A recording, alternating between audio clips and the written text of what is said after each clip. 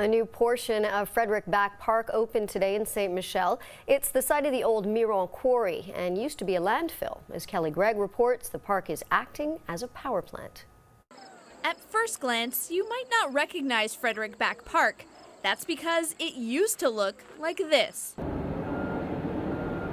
It's the former site of the Miron quarry, and for years, it was the city's dump. The honest truth, it was a dump and smelly, especially on windy days. But the garbage isn't gone. Instead, the city has built on top of it, trucking in 200,000 tons of soil. We won't bury any more garbage, so all the recycling, compost, all the thing together, you know, the recuperation of those biogas, I think it shows.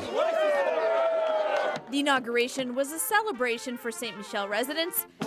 In 2012, the site was supposed to be a composting center for Montreal.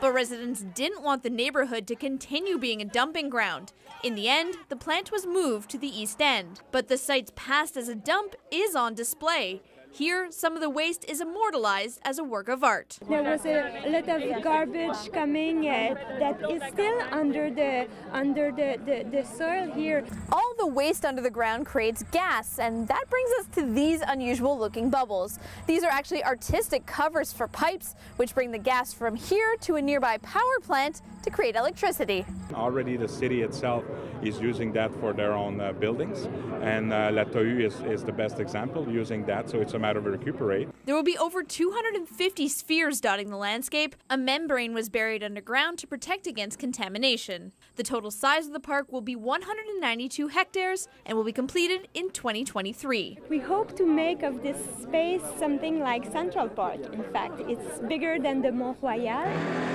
Proving that the city's garbage is one borough's gold. Beautiful. Couldn't be happier. Kelly Gregg, CTV News.